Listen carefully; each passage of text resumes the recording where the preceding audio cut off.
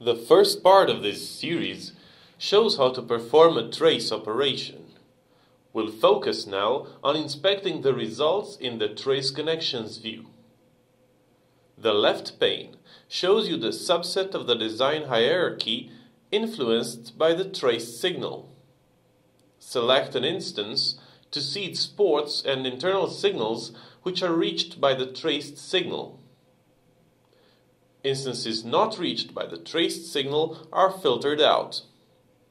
You can show the entire design hierarchy by pressing the Trace in Full Hierarchy button on the toolbar. From the toolbar, you can also toggle between the different trace operations: trace drive, trace load, or trace drive and load. Notice that some instances have colored decorations.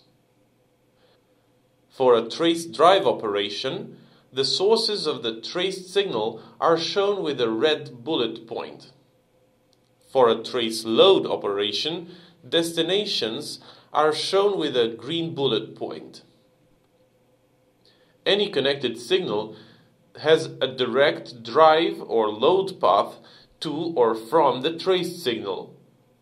To inspect the path, right-click on the signal and select Show Path. A step-by-step list is shown in the lower view pane, made up of the signal declarations, instance port connections, and combinational logic statements. The writers and readers of the connected signal are also shown. Click the up and down arrows or use the associated keyboard shortcuts to navigate the list and inspect source code.